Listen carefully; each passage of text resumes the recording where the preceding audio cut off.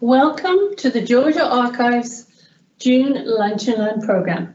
I'm Penny Cliff, Education Specialist here at the Georgia Archives.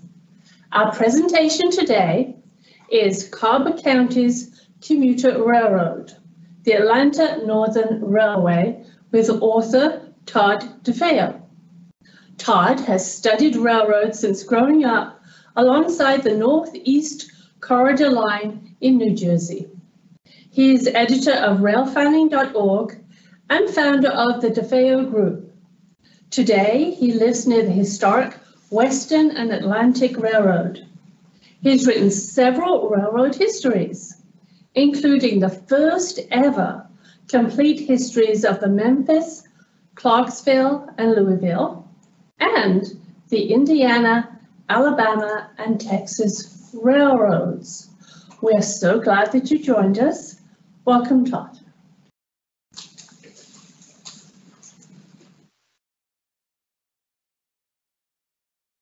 Just click onto your PowerPoint. Sorry. No, just below. Oh, there you go. Perfect. I appreciate the opportunity to be here today. I'm particularly excited to be talking about the Atlanta Northern Railway. So I have a little short presentation today about the line, and my favorite part of any presentation is the opportunity to take questions.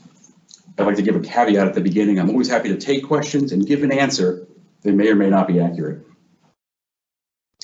Before I jump too far into the presentation today, I'd be remiss if I didn't take a moment to say how important the Georgia Archives is and the many stories that it holds within its walls. I visited the archives twice while writing my book on the Atlanta Northern, and the information I gathered here was indispensable to the story. What's fascinating about researching railroads is that often there's a distinct lack of facts. It sounds funny. What happened, happened, and it should be undeniable. But history has a funny way of obscuring the past. Official records sometimes lack clarity. Newspaper accounts may be unreliable. People's recollections are hazy. But that's what makes telling a story such a fun challenge to tackle. As I begin my presentation today, I wanted to start with a story about a catastrophe that transpired on the railroad. It was an event that I researched here at the archives. Perhaps now is also the time to mention that I have a knack for beginning or ending my presentations on a macabre note. To set it up, I want to turn back the clock to the morning of January 2nd, 1928. On that day, two trolleys, the Joseph E. Brown and the Lemuel P. Grant, collided. Both trolleys, of course, were named for famous Georgians, and they crashed in the Jonesville community. If you're familiar with Cobb County, and specifically the area between Smyrna and Marietta, Jonesville was a community located along Atlanta Road, more or less at the end of Dobbins Runway today. Ultimately, 6 people were killed in the tragedy, but rather than focus on it from a railroad operation perspective and talk about the ensuing investigation and who was responsible, I wanted to use the crash as a window into the era and talk about the people who depended on the Atlanta Northern Railway. The 6 people who were killed in the wreck should be remembered, even if history has largely forgotten them. The 6 people who died ranged in age from 33 years old to 50 years old. They lived in Atlanta and Marietta and in and around Smyrna. Meyer Lutzk and Louis Melender were merchants. Elmira White and Carrie McIntyre were housewives. Everett Moon and George Hudson worked for either the Atlanta Northern or its parent company, a small little outfit that we know today as Georgia Power. As an aside, you can find the 6 people killed in the wreck in historic cemeteries across the metro Atlanta area, including Oakland Cemetery. But there were others involved in the wreck. They range in age from 15 years old to their mid-50s. They were school teachers, mill workers, truckers, farmers, greenhouse workers, and many more. They were brought together at a moment in time. They are a part of history and the Atlanta Northern story. You see, a railroad is more than the rolling stock and the tracks. It's a story about communities. It's a story about mobility. And it's ultimately a story about people. And sometimes it's a story about tragedy. And it's about how tragedy strikes, and in a sheer bit of callousness, the world moves on, and we forget those stories. We forget the people. Sometimes we even forget the places where these tragedies happen. Just consider Jonesville. I think it's fair to say few people today know of this community nearly lost to history. From the railroad perspective, the Atlanta Northern took the wreck in stride, sadly. It was a cost of doing business, a literal cost, in that they paid the victims of the wreck, and it eventually fell from the headlines. To give you an insight into how the Atlanta Northern viewed it, a VP of the company sent a letter to the insurance company shortly after the wreck and said, if there could be anything fortunate about the accident, it consists in the fact that all of the dead and injured belong to the middle class, there being none of the high earning capacity or more than ordinary standing in their respective communities where they live. Rather coldly put. But I share this story, and this quote in particular, because it highlights the intersection of an institution like the Atlanta Northern and the people it served. Now, before we go too much deeper into the story, I wanted to give you a little bit of context about the Atlanta Northern and the time that it ran.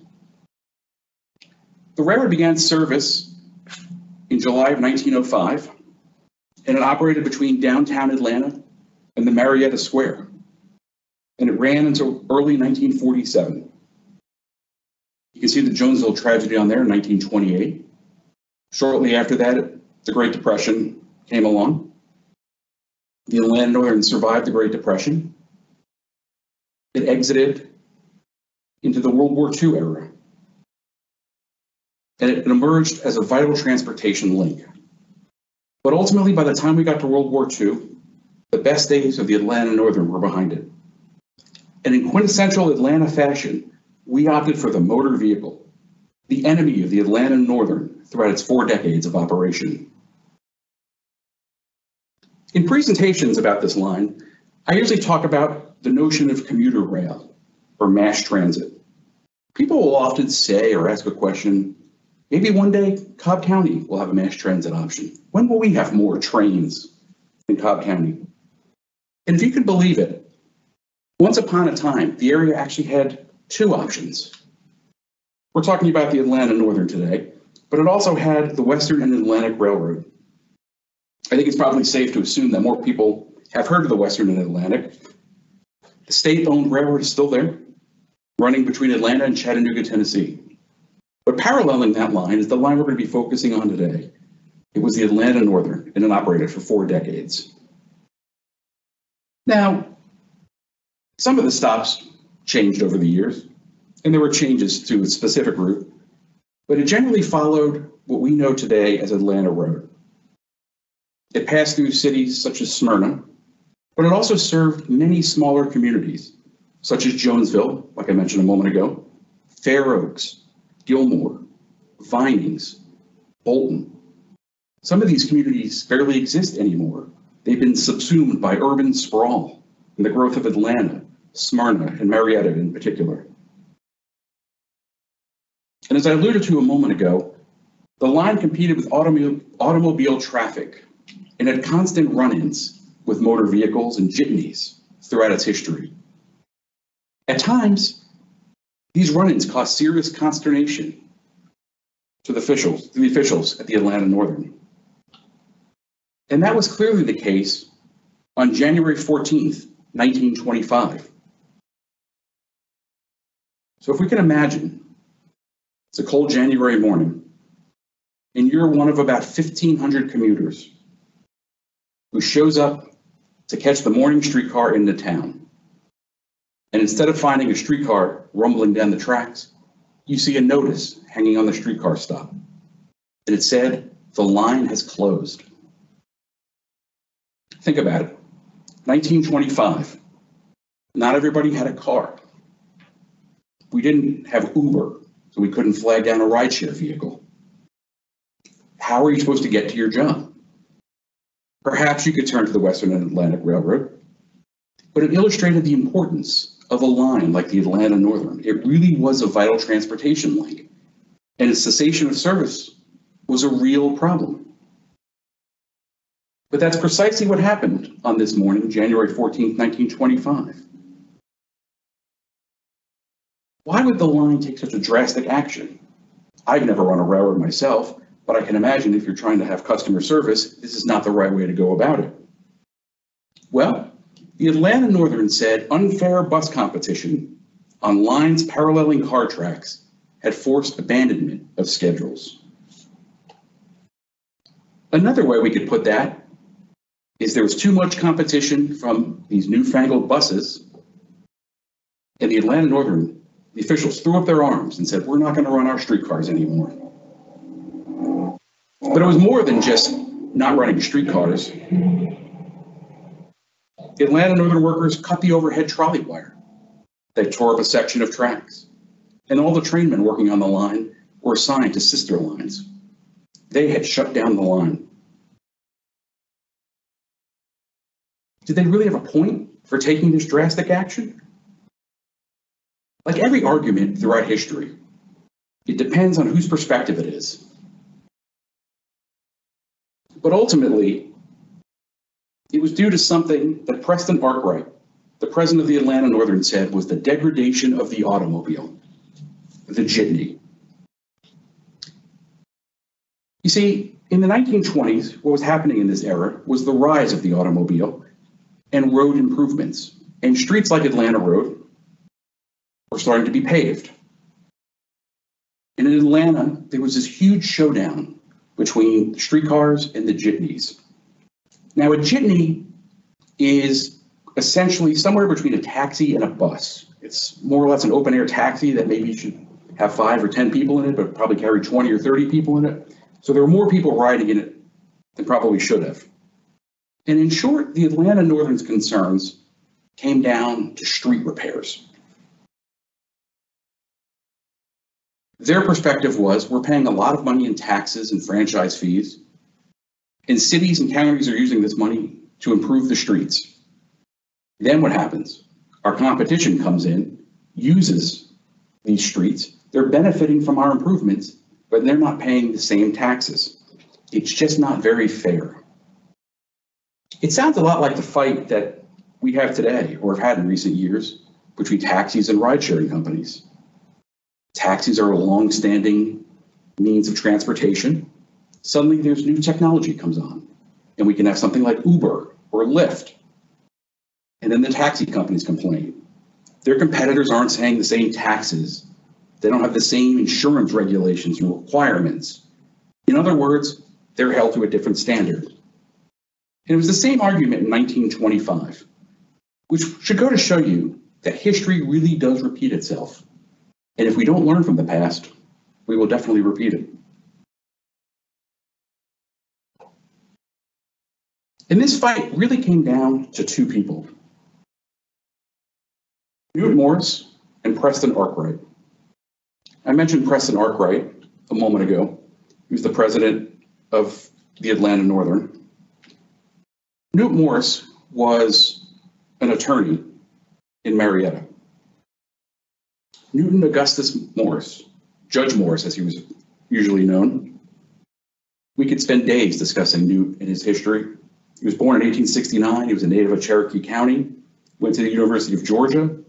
He was prominent in Democratic politics, played a role in the Leo Frank lynching, served as a Speaker of the Georgia House of Representatives. He was a judge, hence the name Judge Morris. But in his capacity as a lawyer, he had several run-ins over the years with the Atlanta Northern. But when the Atlanta Northern stopped running streetcars, he elevated his fight. He filed a lawsuit.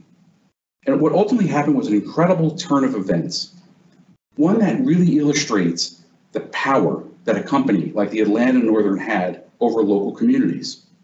Now, we still see this happen today when you think of companies moving in or making demands for tax breaks and certain benefits to relocate a company there or to expand their facilities.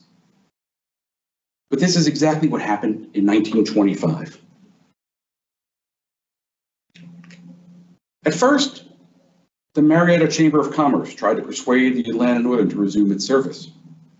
Morris was on the board of the Chamber of Commerce, so he stymied those efforts. And ultimately, Atlanta Northern officials said they wouldn't operate their streetcars unless they had assurances from city officials to bar buses from operating on streets where the Atlanta Northern did. That seems like a pretty big demand when you think about it. Dear city, please eliminate the competition. Shows the power the Atlanta Northern had, because city officials gave in and gave the railroad what it wanted. They stepped in, passed an ordinance barring bus operations on the same streets as streetcars. And largely behind this effort was a gentleman I mentioned a moment ago, Preston Stanley Arkwright. Born in Savannah, 1871, he too was a lawyer. He married the daughter of a former Georgia governor, Alfred H. Colquitt. And he was the head, starting in 1902, of this small little outfit, the Georgia Railway and Power Company, and several of its successor companies over the years. He held the post until May of 1945 and died the following year. Oh yeah, I should mention those successor companies over the years. That's what we know today as Georgia Power.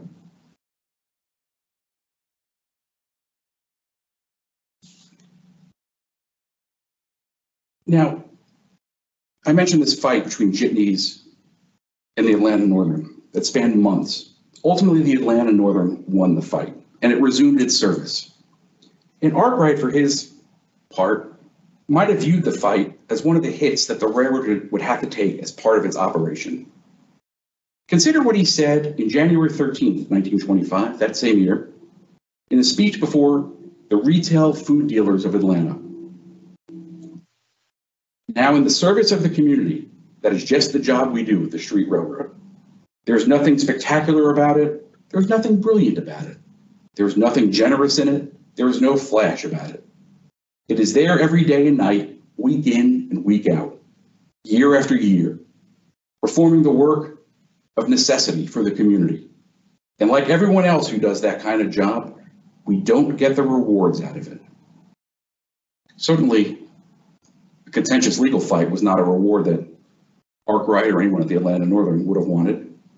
But remember that notion of in the service of the community, because what I want to do next is delve a little bit deeper into the Atlanta Northern and the idea of community.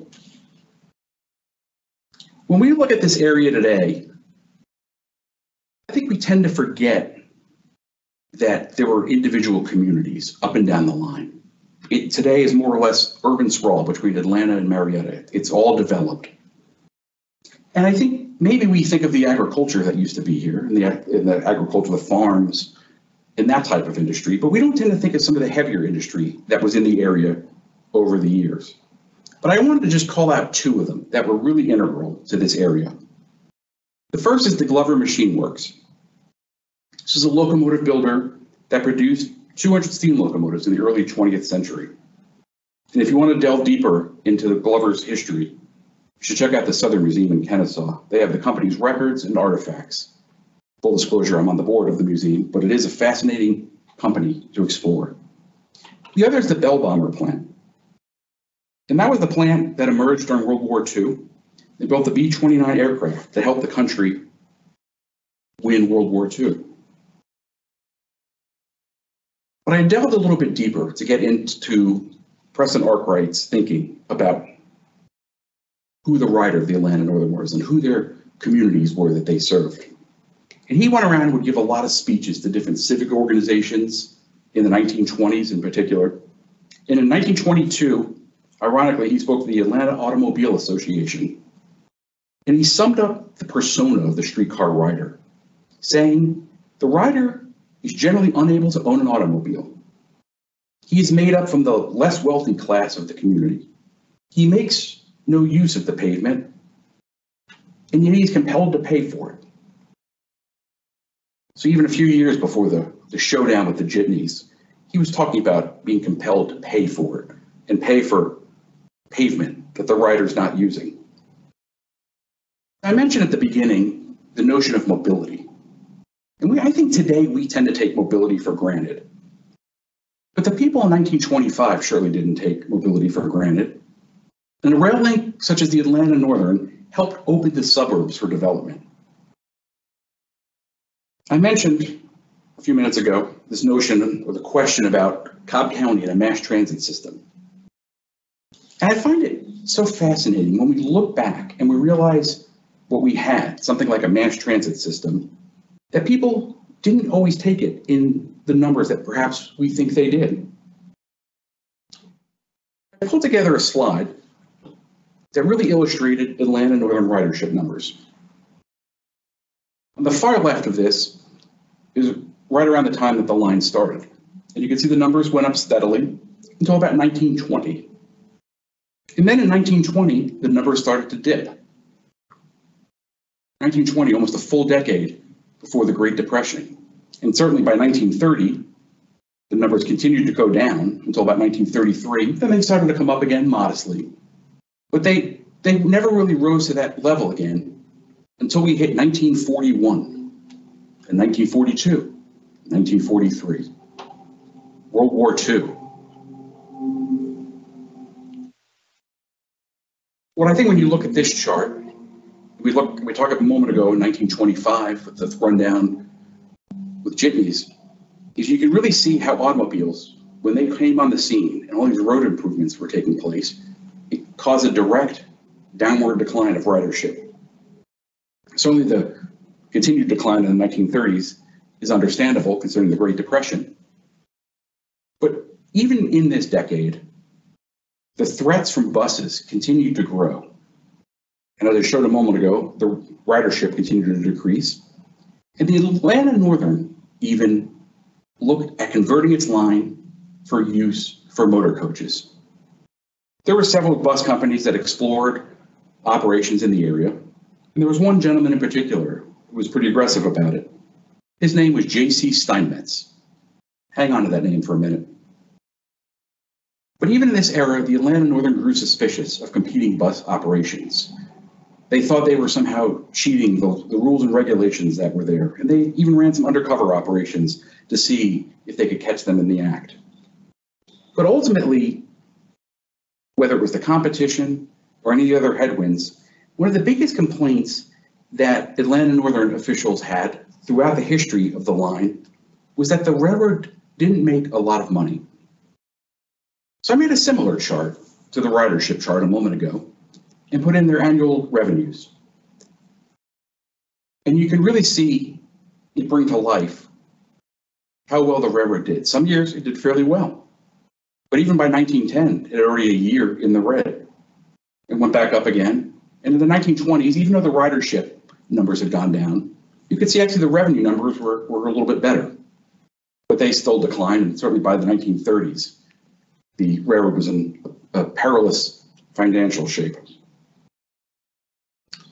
But much like the ridership numbers, you can see by the end of the 1930s and into the 1940s, the numbers continued to rise. And ultimately what happened in the 1940s and the start of World War II, the global conflict breathed new life into the line. It built an extension to serve the Bell Bomber plant, and it went in as far as bringing in new streetcars to augment its service. And as we saw from the charts a moment ago, the ridership and revenues continued to increase. But despite the positive news and the positive outcomes that it might report, in some ways the best days of the Atlanta Northern were already behind it. And to some degree, I think company officials knew that. They started discussing and entertaining options from different folks who were interested in buying the line. One of those potential suitors was the Seaboard Airline Railroad. Now, despite these conversations and back and forth discussions, there was no purchase of the line immediately. And the Atlanta Northern continued to operate on its own through World War II. But shortly after, in 1946, the railroad sold itself. It was purchased by a gentleman I mentioned a moment ago, J.C. Steinmetz. He was a bus promoter in the area and was responsible for a lot of coach lines in and around Atlanta, suburban coach lines. And once he bought the railroad, even if he initially said he wasn't going to just close it down immediately and convert it to bus operations, once he bought it, the end was near. It was really just a matter of when. And that when came at the end of January, 1947. The Marietta community turned out in droves to celebrate this line, and the city held a civic celebration to commemorate the line's history. And a bit of irony, perhaps, the new buses that would soon be replacing the streetcar lines were on display throughout the Marietta Square. And interestingly enough, on that final streetcar, which operated past midnight, so into February of 1947, there were at least 6 riders who were on the very first run 42 years earlier. I found a quote from W.F. Edwards. He was the superintendent in charge of transportation. He spoke at the event, and I think he aptly summed up the history of the Atlanta and Northern. And he said, for 42 years, the Marietta line has served you. I believe you will agree that it served you well. It helped a great deal to build Marietta and the other communities, especially in the early days. It was indispensable to your progress. During the war, it did its part in providing essential transportation for you and the bell bomber workers. Now it is outmoded and goes the way of everything that has passed its best days of usefulness.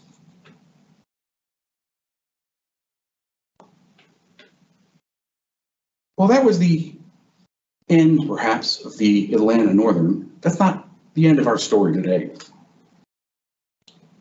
While certainly so much of the Atlanta Northern, its line and its infrastructure, has been lost to time and modern development, there are still some remnants of the line that you can see today. In the bottom left here is a picture of Trolley Line Park off Atlanta Road in Vinings that commemorates a portion of the railroad's former right-of-way. Right above it is an office building in downtown Marietta at the intersection of Church and Hansel Streets. And that's actually the former railroad's car barn in Marietta. In the upper right is a picture of a rail. That's a rail that's actually in use on the streetcar line in Smyrna. And you can go see it at the Smyrna History Museum in downtown Smyrna. And below it, which is now part of the King Plow Arts District, is the former Ashby Street car barn of the Atlanta Northern. It's where they park the cars at night, and today it's an office building. I think there's some lofts in there as well. But as I put together presentations, and in this one in particular, I started thinking about the legacy of the Atlanta Northern. It's a legacy that is similar to so many railroads throughout history. It's stories. The Atlanta Northern touched the lives of so many people during the 4 decades it operated. It helped people go about their daily lives. It gave mobility to communities up and down the line. In several instances, like the 1928 Jonesville tragedy I referenced at the start of my talk, the line forever changed the lives of families. Maybe the legacy of the Atlanta Northern is an opportunity for us. It's an opportunity to explore our past.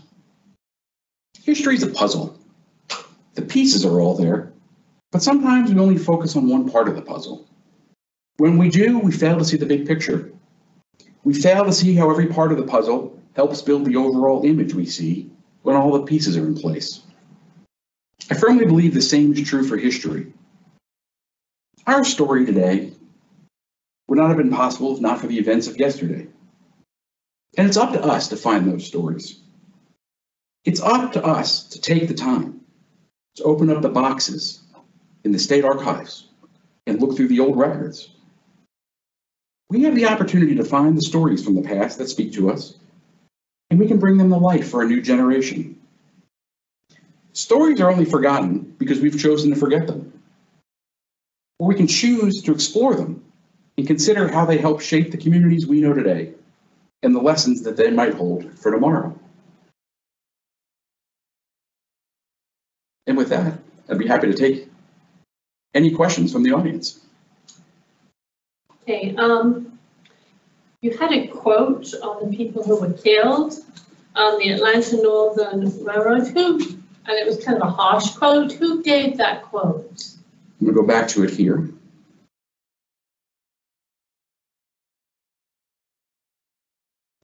It is a very harsh quote. It was written by a vice president of the Atlanta Northern to their insurance company.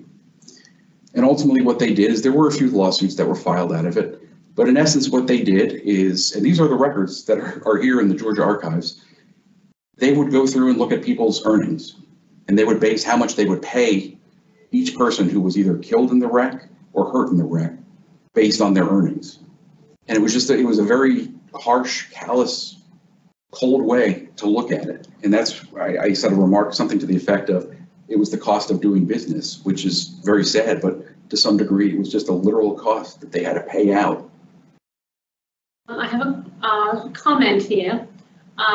Says, I grew up along the abandoned line just north of the river across from Bolton. Interesting presentation, thank you. Thank you for joining us today. Andrew Brownlett said, we enjoyed the presentation. Several months ago, I was researching a plan for a streetcar line from Atlanta to Marietta, and I found a reference to a 1916 anti-paralleling law that would ban railroads, including streetcars, from running near the route of the Western Atlantic. Would this law have been passed in response to the Atlanta Northern? And was the Atlanta Northern ever viewed as a serious competitor to the W&A? The first part of the question was, that was more driven by the Louisville and Nashville, which, so the Western and Atlantic at that point in time was leased to the Nashville, Chattanooga, and St. Louis, which was owned by the Louisville and Nashville. It's very confusing from a corporate history standpoint. State legislature was interested in, with Louisville and Nashville was considering building their own line down from Cartersville into Atlanta.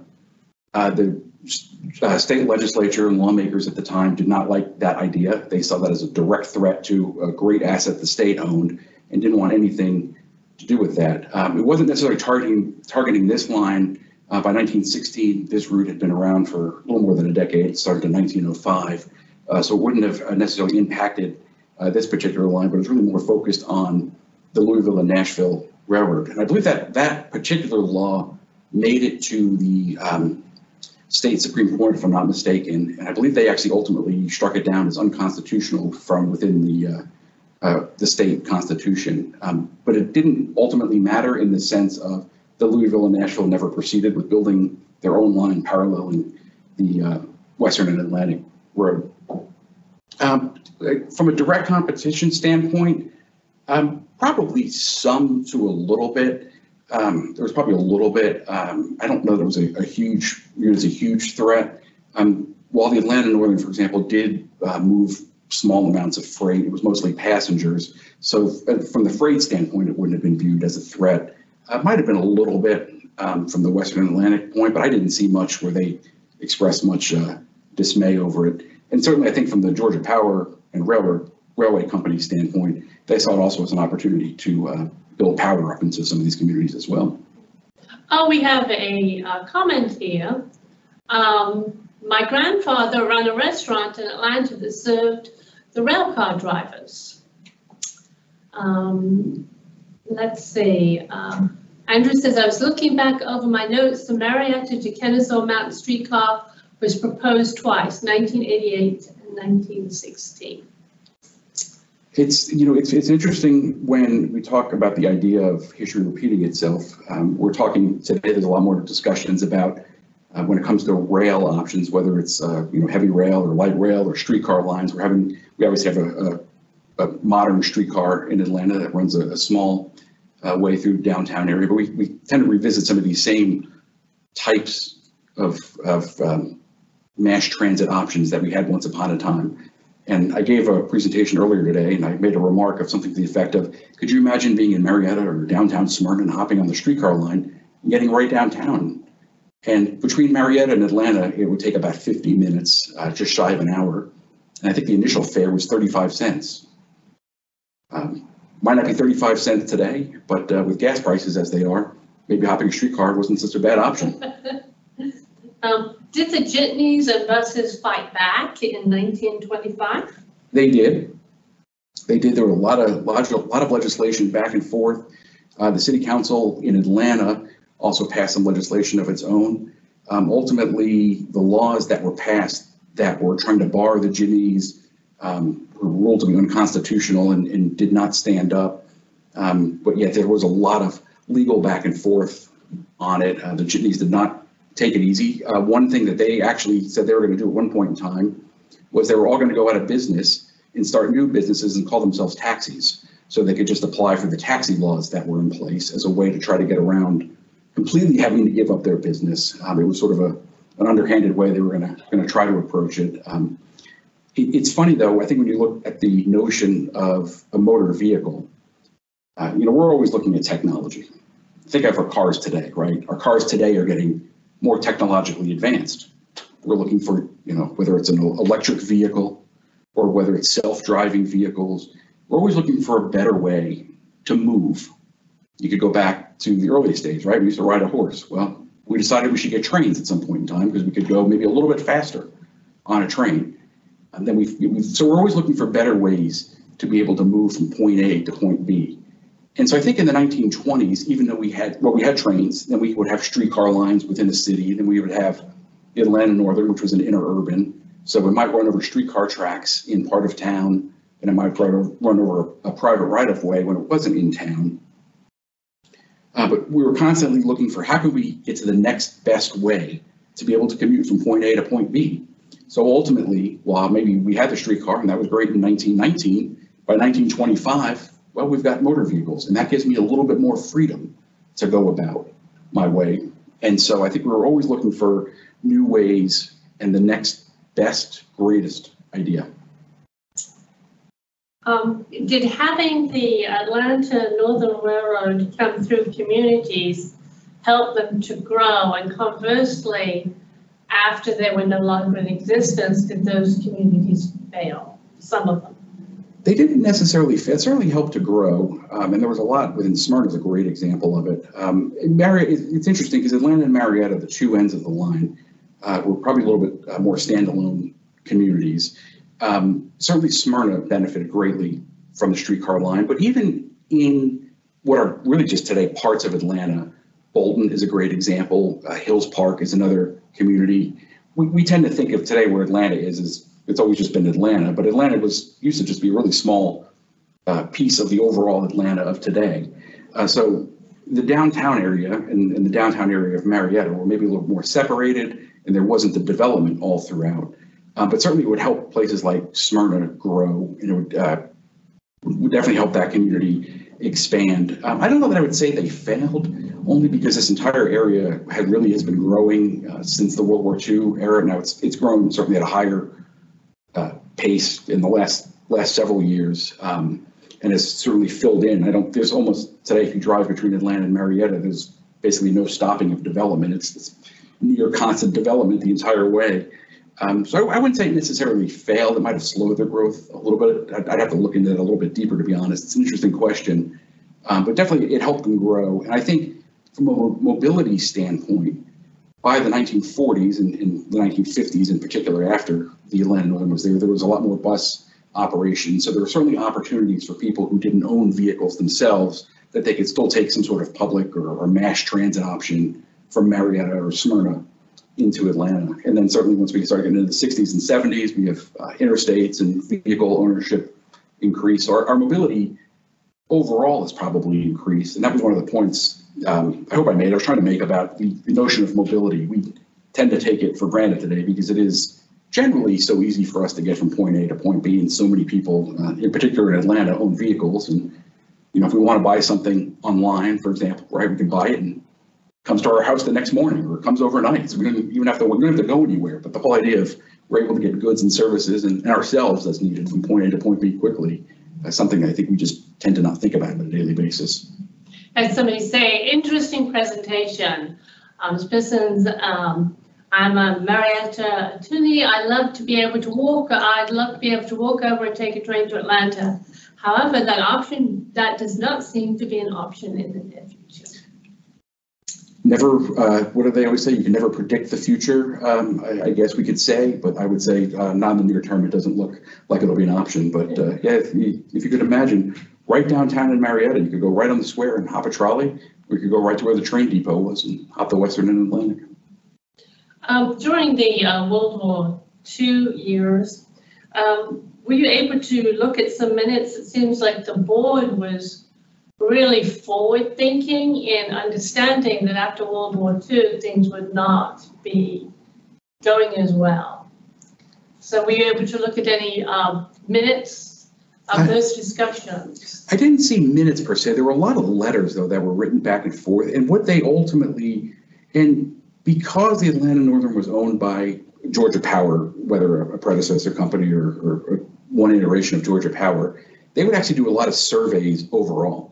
Because in addition to the Atlanta Northern, what I didn't discuss is they had a streetcar network within Atlanta, and they had another line that ran out to Stone Mountain. And so they did a lot of studies of how could we increase ridership. Really, even in the 30s, I believe they started this work. And they were looking at how can we get more people to ride? And they looked at ways to reduce fare, whether they could run specials, and just a lot of research. They had an in-house researcher who did a lot of this work. And there were a lot of plans, too, that the city of Atlanta was looking at, just for how they could change mobility within the city of Atlanta. But there's no shortage of discussion for how they might change that, and really what the outcome was going to be of it. And ultimately, you could go very deep into some of these research, and there were handwritten charts, and all these are actually here on file at the Georgia Archives. But ultimately, it was pretty clear the direction that it was going, and the blips that you see in the ridership numbers and the revenue numbers were only going to be temporary. So I think they recognized the direction that it was going to be going. Where can your books be purchased?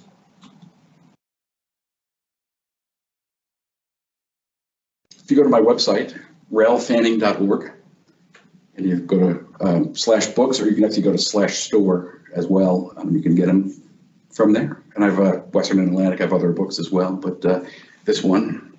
Well, I don't think we have any more questions. Todd, thank you for a fascinating presentation. Glad to be here. And as a token of our appreciation, we have a Vanishing Georgia book, which are photographs from all across, the state, and we have these photographs in our virtual vault store and a magnet. Ah, fantastic. Thank you so much.